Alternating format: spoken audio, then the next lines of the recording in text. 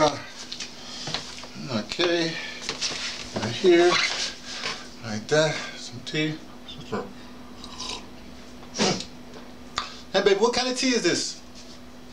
That's the Rasta tea with the Rasta tea? Yes, with the capsule. One of those. The Rasta herbs and a capsule. So you use that fancy capsule to whatever it is, and yes, then the pure cap. Then you use the herbs that we got from the Rasta. Yes. Oh, okay. It's wonderful. Interesting blend. But I got something to do here, baby. Talk to the peoples. A little lineage thing here.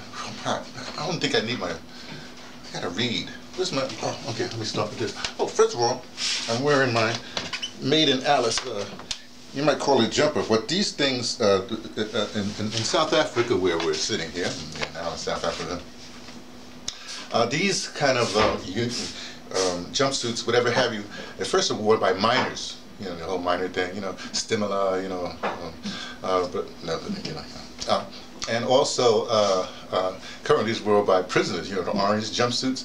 So it's kind of interesting. This is a thing called Made in Alice. It's an initiative that started by a cat here in Alice that it's been going on for, I don't know, 6, 7 years? How many years? When I first got here, it was like in its 3rd year. Anyway, it's an initiative. It's like an all-night party. It comes on around about, you know, right before about December 22nd, something like that. And the money they use for that, they raise a lot of money. Well, it's a huge thing. You know, a lot of house music and stuff like that. But also they make enough money to give bursaries to local schools. So that's what they do.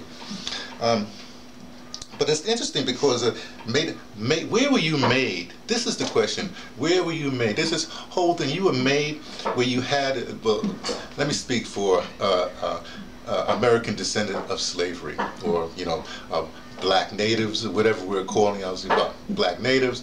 You know, the cats that went through the Middle Passage and held, you know, the antebellum and the slavery and the antebellum and the Jim Crow and the lynchings and the, you know, the Red Line and the, you know, the whole thing that the ADOSS movement is talking about.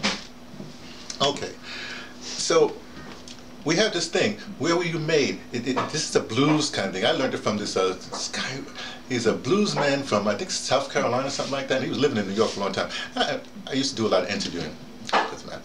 And I said, well, wait a second, you know, you call yourself South Carolina Slim, whatever his name was. He said, yeah, because I was but you've been living in New York for the last 20 years or 30 years. He says, yeah, but I was made in South Carolina. So, that was interesting. Where were you made? It's a good question. Where were you made? Which basically means, where did you have your first fight? That's what it means in the Patterson Projects. That's what we talk. Where you had your first fight? Well, I had my first fight in the Patterson Projects. So I was, in fact, made in the Patterson Projects. Anyway, okay. So this is an interesting question. Where were you made? But that's one thing. That's one identifying thing, where you were made. But the other thing is, like, you know, who are you? I came across this thing because I was in Cape Town from 2003 to 2013, something like that. Then I came to Alice, to go to University for here, and so part of my project, my research group, is in Dimbaza. It's a very famous thing. Last Grave of Dimbaza is a film. It's a very famous area, right up from King Williamstown, which is where Steve Biko was born. You know where it is. His grave is there. Anyway, and so so I've been working with groups, you know, the whole 10 years I was in Cape Town. There were people, a lot of people from all over the map come to Cape Town to live. Okay, so my main groups were in Dimbaza, not Dimbaza, Dimbaza's here, was in Dunoon, very rough area. Also Philippi, I guess I should say this, shout out to Marcus Garvey Village. Marcus Garvey Village is in Philippi. That's where a whole Rasta community is. In fact, that's where I went to Tabernacles. So, you know, all that time there, you know, people, who's your name, blah, blah, blah, blah. Okay, good. Now, when I got to Dimbaza, I was working with a group of young people, introduction, da, da, da, and they just started talking, you know, they said, my name is blah, blah, blah, and then they went this whole long thing about their last name. And I said, well, how many last names do you have? Well, I didn't say it like that, something like that. They said, well, that's our clan name. I said, your clan name? I never heard, what do you mean your clan name? well, I said, like, I've been in Cape Town, you know, I've been around close to those. I never heard. I said, well, when we go to the city, we just don't do that, you know. I said, really? And I said, well, what does this clan thing mean? Well, you know, they name basically. They can do it on both sides of their family, the real good ones. Modern times, they're giving that up, but a lot of people. So if you name your clan name, it's like, I guess, for you Christians, it's like when they say Jesus' lineage, you know, it came from Joseph, then all to Abraham, all the way back to Adam. So that's what happens in Xhosa culture. If you're a real Xhosa, you can trace your whole thing back. That's your lineage. So you know, and it's important though, because here's what happens. If you say rapping to, you know, you're rapping to a girl, right? And blah, blah, blah, and what's your name? And if they come back in like 3 months, you realize, wait a second, we're family, we're hooked up. So it's like, oh man. You understand what I'm saying? Okay. Now, the descendants of chattel slavery, we didn't have that luxury, you know, because that famous case where right when they were outlawing slavery, not then, but some growers of some slave owners from North Carolina, South Carolina, they were trying to control their slaves. I got this from a historian. I better put a link to where I got that. I learned this a long time ago, and I just, anyway. So the Songhai people, whatever, they kept on having problems because, you know, early days of chattel slavery, you know, people were rebelling all over. You don't hear that. So these group of slave owners, they went to Germany, this famous, you know, well, this guy that does whatever it is, and so they said, well, you know, we have a problem, blah, blah, blah. They said, well, who are these people? They said, the Songhai people, whatever the name was. And they said, oh yeah, well, yeah, no, it's not people. Well, what it came out is that the mothers and the parents, mothers and the fathers, they would tell their children this story of where they came from. Okay, that made them powerful. So so basically, the guy said, what you have to do as soon as you get them, you know, as soon as you have them, to separate them, just, you know, they're here, just go someplace else. So they broke up the verbal, the lineage. I mean, the storytelling of the strength of your clan, the and it was very effective. So I just wanted to put that out there. Okay. Now, here's the thing. So I've been thinking, because one, you know, everybody's going crazy on this ADOS, and people have all kinds of opinions, and some person said, oh, you know, why are you naming us, blah, blah, Howard, they were saying. I'm going like, wait a second, who named who? Then I'm thinking back, right? Well, if you think like this, first we're captives, right? And wherever, coming over the Middle Passage, right? So we're captives, that's our first label. That's our first label. Then we get here, we're into a slavery situation, then we're called slaves. A part of that slaves we call slave/niggas, okay? Okay. Now, I'm just going to skip a little bit. Then somewhere, you know, maybe, yeah, I guess after antebellum, or maybe it's just, I don't know where it was, you know, maybe so. But we came with the term colored and also Negro. So I put slave, nigger, slave/nigger, and I put colored/Negro. Okay? That's the designation. That went along for a long time, the whole, especially, you know, went for a long time. Basically, as far as I understand, right up into the late 50s. Because I know that late 50s, early 60s, Carlos Cook came up with the whole term "Black is Beautiful." Carlos Cook's a mentor of Malcolm X. I don't know. Look up your history. Let's look up somebody's history. Okay, so Black is Beautiful. So in the 60s, we just started to call ourselves Black. Now this was super interesting. I'll tell you, like for instance, my grandmother, we used to, you know, we had a little black and white TV, and some of us, this is really, TV is very funny back then. We used to take this plastic, well, they used to have this plastic paper to make your TV color TV. You put it on the thing, and the upper rim was like blue, the other thing was, I don't know, so whatever it was, yellow, and then green is the bottom. So your color TV was basically cellophane, whatever, put over your TV. Okay, it's funny. Anyway, so she would watch Lawrence Welk on Sunday nights. This is before 60 Minutes. Lawrence came up into play long before. So All the time in law sports, they would sometimes have this black tap dancers, well, black people. And so my grandma would be sitting back, and this is when you didn't have remotes. The remote was a kid, right? So I was a kid. So my grandma would say something like, no, it must have been later there, because it must have been like 67 or 68. It was about 67. 67 this happened. And my grandmother would say, oh, she says, is that a colored man? Is that a colored man on TV? You know, she'd say that, and I look up, I go right up to the TV, and I said, I don't know, Grandma, what color do you want him to be? Okay, it's a little inside joke, don't worry about that. Okay, so we were colored for a long time. And then there was black, so us young people were going black, blah, blah. And then we started to use the term Afro-American. Now Malcolm, when he went, this is again the early 60s, when Malcolm, when he took his trip to his seminal, you know, his eye-opening trip to Africa, he ran into a cat, you know, African guy. He said, why do you call yourselves Afro-Americans? Isn't that a hairstyle? Isn't Afro a hairstyle? Malcolm thought about that. So when he came back, you know, they still use, but then he started to use African American. Well, anyway, somehow African American got in there. Now, just let me hold on African American term for just a second. One of my favorite writers, you can even call me a denizen of Richard Wright, you know. And sometimes when I'm sitting there in Africa, I feel like Richard Wright when he was in Paris.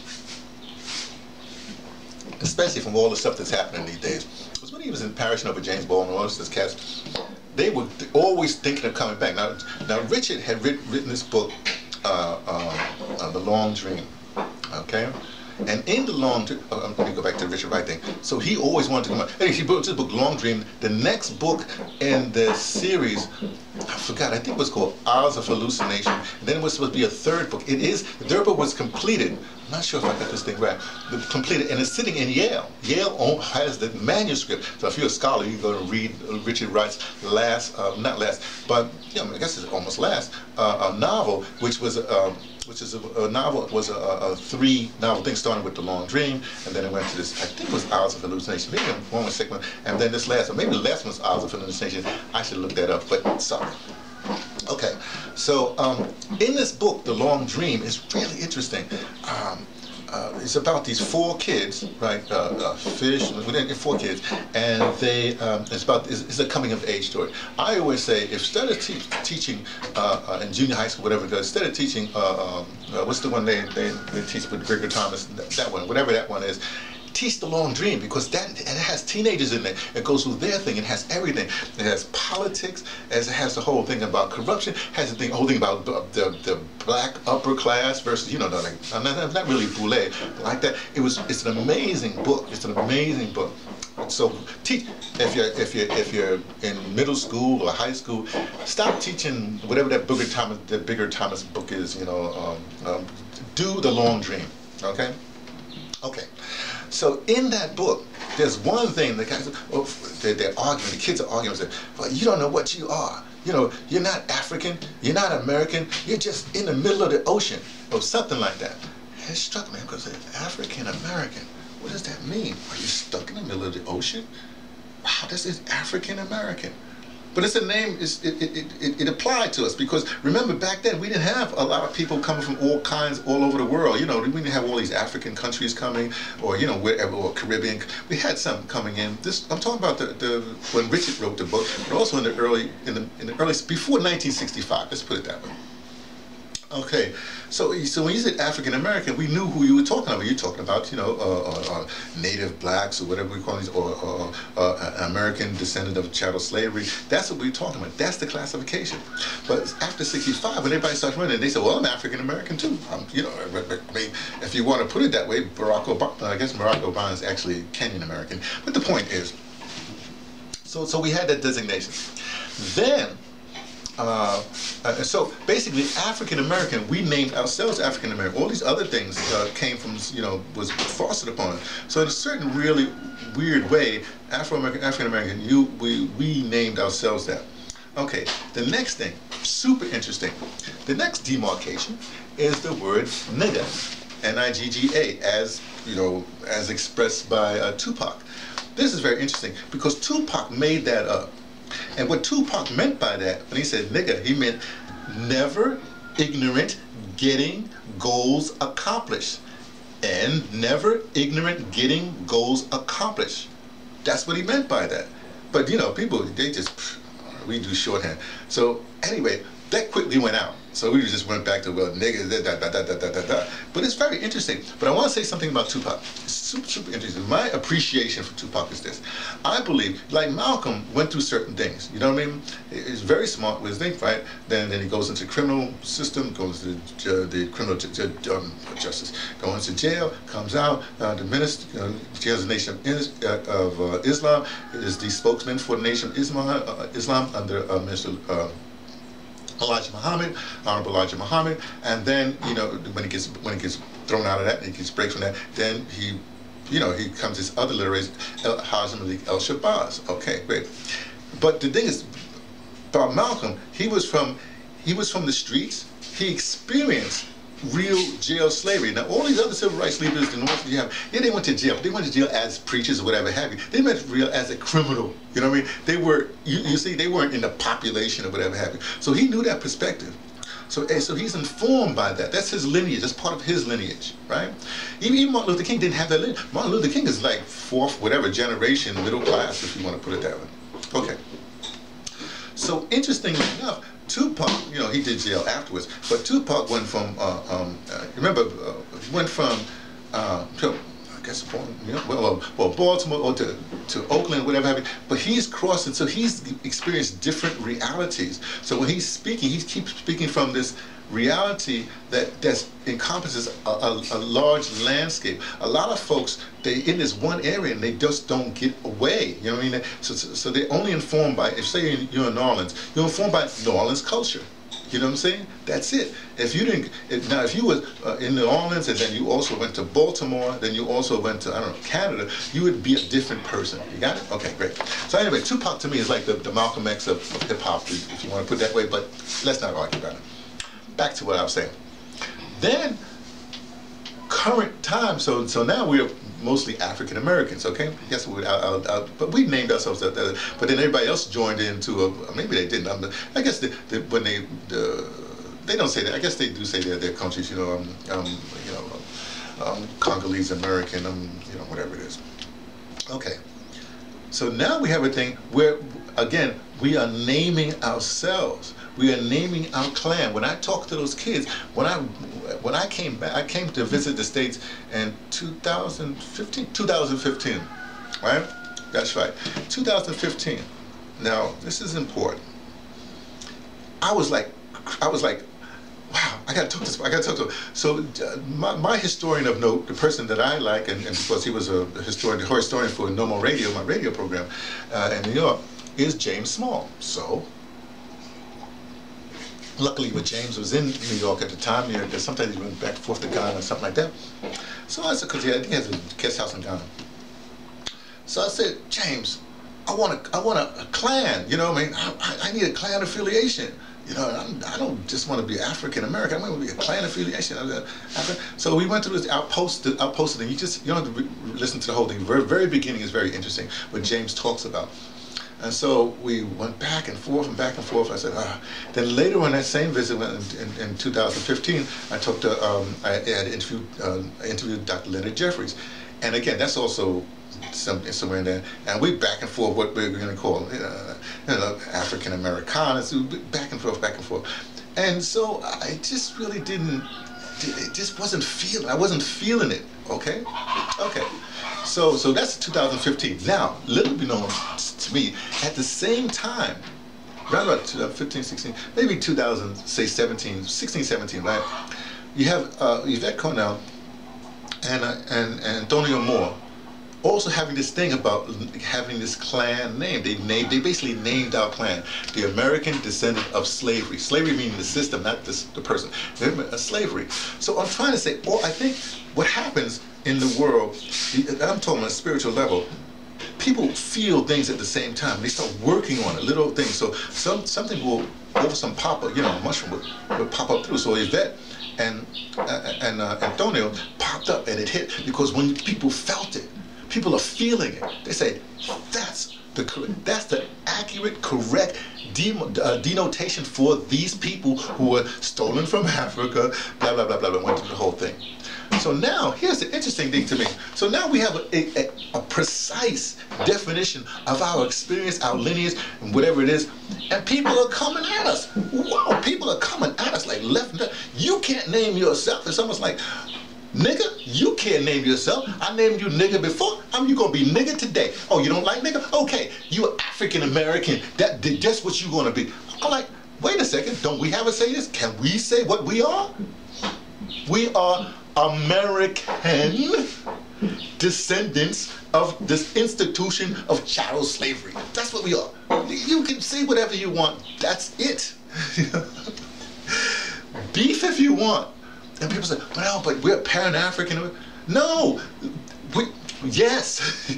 But remember, Pan-Africanism covers all those nations where diaspora is. So therefore, we have just accurately named ourselves within the Pan-African system, if you want to put that. We've given an accurate name of our clan, tribe within that system. Just like you Pan-Africans wouldn't say, oh, you're Marcus Garvey from Jamaica. You know, no, you wouldn't say, oh, I'm a Cabral from, no, because, the Nkrumah. No, they come from where they come from, and they're accurate what they come from. So, accurate where we come from. What's the problem?